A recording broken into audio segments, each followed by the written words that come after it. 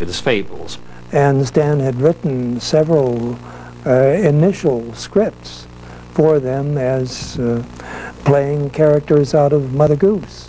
Then the dreadful thing happened. Oliver Hardy got a stroke, a devastating one.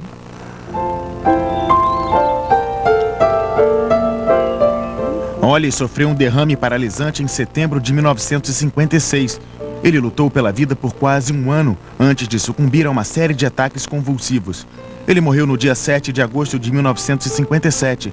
Seu corpo foi cremado e suas cinzas enterradas no Jardim da Esperança, no Parque Memorial de Valhalla. Stan is plunged into sorrow on 2 counts. His dear friend and co-worker and co-creator is gone, and the team of Laurel Hardy is gone forever.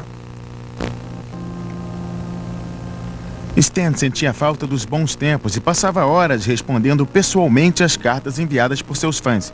Ele também teve tempo de se dedicar a um passatempo esquisito. He would go out to a stationery shop and tour it, rather. He would go through every aisle, up and down, looking at all the things, appreciating them and making little notes to himself. And in one instance, we went to a stationery shop in Santa Monica, and the man behind the counter looked quickly as Stan came in, and his eyes followed him as Stan went around looking in. I said, "May I help you?" And Stan said, "Well, I'm just looking at the moment."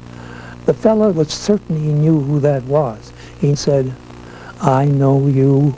You are..." and Stan said, "Oliver Hardy." And the guy said, "Right! Gee, Mr. Hardy, you and your friend, you and Mr. Laurel, you were so great. I mean, you're still great. I watch your movies all the time. Oh, Mr. Hardy, I can't tell you the laughs that you've given me." And then he paused and he said, "By the way, whatever happened to Mr. Laurel?" And Stan said very solemnly, "He went balmy." Em 1961, Stan recebeu um Oscar especial pelo conjunto de sua obra, apesar de não ter feito um filme havia mais de 10 anos. At that time, he had stopped making movies. And you would think that, well, Hardy is gone, so there's no more Laurel and Hardy, as Stan said. But there he was. He said, "I'll go on creating those gags until the day I die," which indeed he did. No dia 23 de fevereiro de 1965, Stan sofreu um violento infarto e morreu. O funeral realizado na Igreja das Colinas, em Los Angeles, contou com a presença de vários astros e estrelas. Stan descansa em paz, olhando o vale abaixo. Mas a história de Laurel e Hardy não termina ali. Em Wolverhampton, cidade natal de Stan, existe um museu dedicado ao trabalho deles.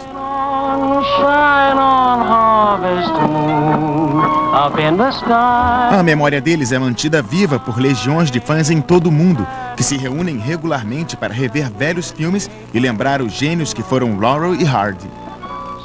Their comedy is timeless, and they are the eternal everyman, suffering at the hands of malevolent fate. They are, and they're funny, of course, which is a good. Laurel and Hardy just encompass everything that's great about comedy. They're fantastic. Laurel and Hardy are easily the greatest comedy team that ever lived.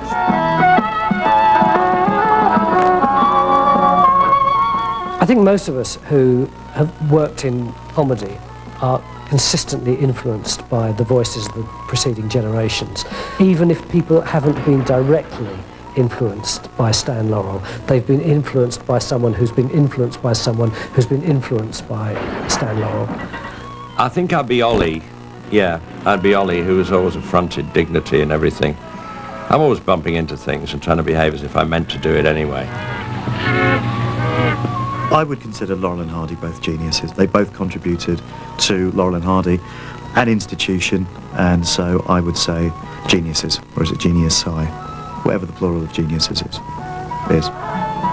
Shine on, harvest moon, up in the sky.